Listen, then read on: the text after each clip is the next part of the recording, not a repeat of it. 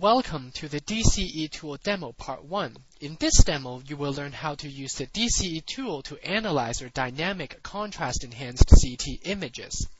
Once you launched ClearCanvas from your desktop, you can open your image dataset by right-clicking on the file icon and select Open. To launch the DCE tool, simply click on the DCE tool icon here. Once the DCE tool is launched, the screen is divided into 3 sections. The left side contains your image dataset and a time browser to help you browse through the images. The right side is the image acquisition protocol settings. Use the time browser to visualize the contrast uptake at any one slice through time. Or use the slice browser to visualize the different slices.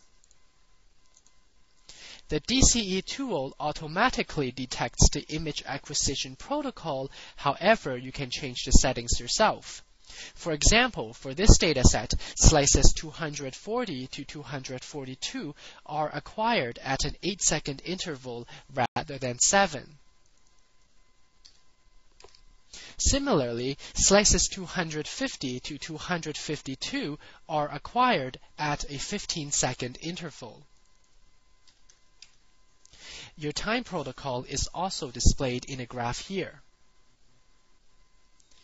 Click Confirm Time Protocol, and then click Continue to proceed. To generate contrast uptake curves, you need to contour your region of interest or import them from an existing file. Let's contour our own region of interest. Use the magnifying glass to enlarge the image. Or you can press the Control key and use the scroll wheel to zoom.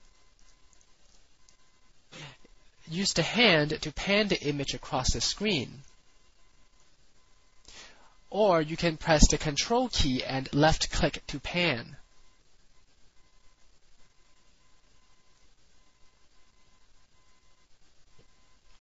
We will use the polygonal contouring tool to contour the external iliac artery and the tumor.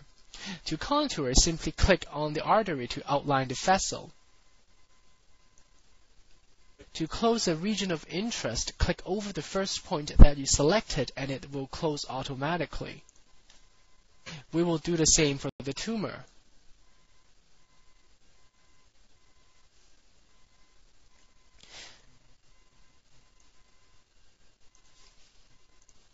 We can generate the contrast uptake curves by clicking the Calculate button.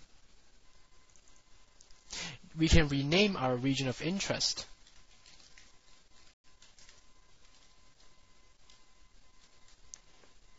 The next step is to subtract the baseline enhancement.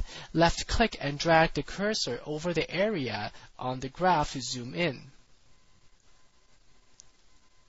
We will use the first 10 data points to calculate the baseline enhancement for both regions of interest.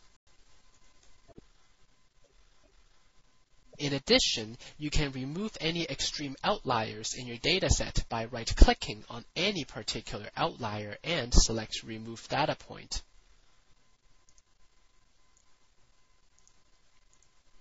This function allows you to reduce noise in your dataset that may be caused by artifact or respiratory motion. You can restore your original dataset by clicking the Calculate button again. Click Continue to proceed. We are now ready to analyze the data. Select the external iliac artery for the arterial input function. Then select the tumor for analysis. We can analyze more than one tissue region of interest if needed. There are 2 published kinetic models that you can use, and the DCE tool will automatically generate a semi-quantitative analysis of your study regardless of which kinetic model you select. We will select the modified Tofts model. Verify or change the time period for determining the initial area under the curve. Likewise, verify or change the time period for determining the initial slope of contrast uptake. Enter the correct hematocrit value. We can determine the onset time of contrast uptake by zooming into the graph. It is 10 seconds for the artery and 11 seconds for the tumor. We can enter these values into the onset time box. Click Analyze.